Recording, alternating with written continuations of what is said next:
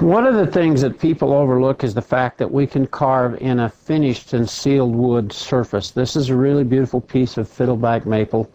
I have finished the surface first, and then I did the stencil, outline, traced it through the pattern, relief carved the background, did this little semi-relief trough around the outside edge. This is stained and sealed, and this is stained and sealed, and then I came in and put the dark stain in the background. So it was really easy to finish this thing. This is a pattern right out of a leather tooling book, and all I did was score it on the surface. So this makes a guitar, a violin, any musical instrument clear up through a Steinway. This is carvable right on a stained and sealed and finished material, and most of us just don't realize how effective that is when we're trying to do something that somebody wants personalized, especially something that's all that makes every piece of wood ever made and finished and installed a potential, client, not a victim, a client.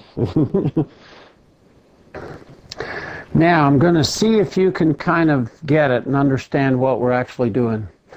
This is a Home and Garden magazine that featured a story about Craig Hone, son of my first student, Keith Hone. Craig's been carving and power carving with us for about 8 years now, and they featured his $35,000 front door in this issue. But look what he did for a thank you gift to everyone involved. The photographer got one of these, the publicist got one of these, and the editors of the magazine. And all he did was shape a piece of alder and then carve the exact same logo. How do you think he got that pattern from here to here, guys?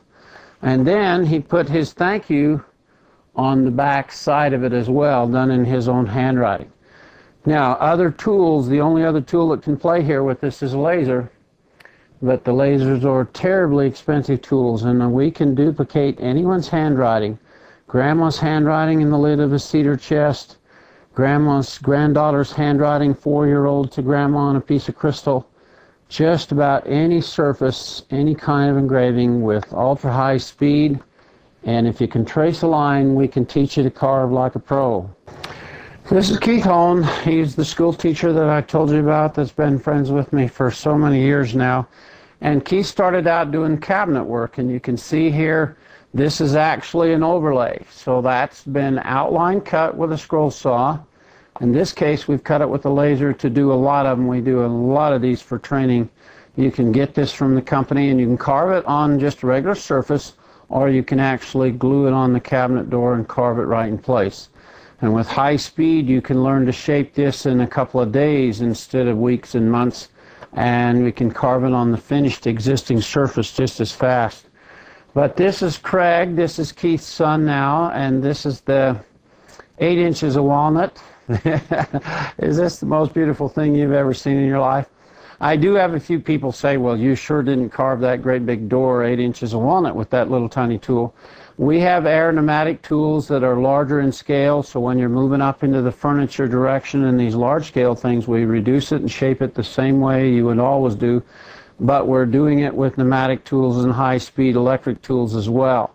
And then the power detailing is still done with the pneumatic ultra-high-speed handpiece.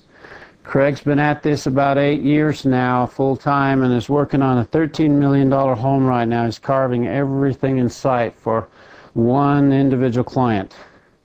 Those are profitable hobbies.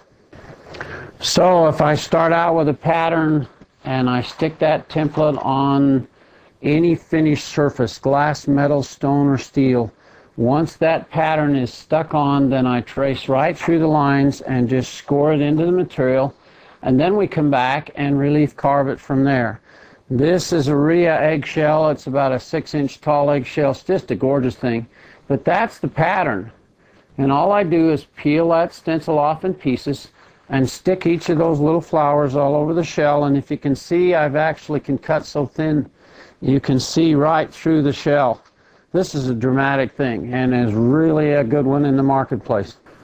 This is Gary Roberts' work, and he's one of the finer wood turners in the country. And if you can produce something like that, look what the graphic transfer does to this image if you stick the pattern down and then do the carving right through the surface.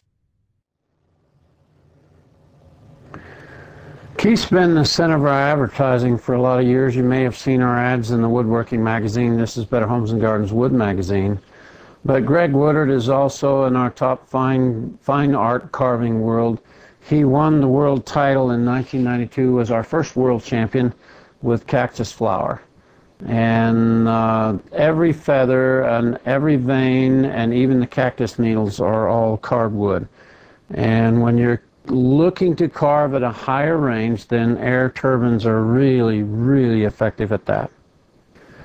So from everything on 440 tempered steel to an eggshell is quite a range for a power carving tool.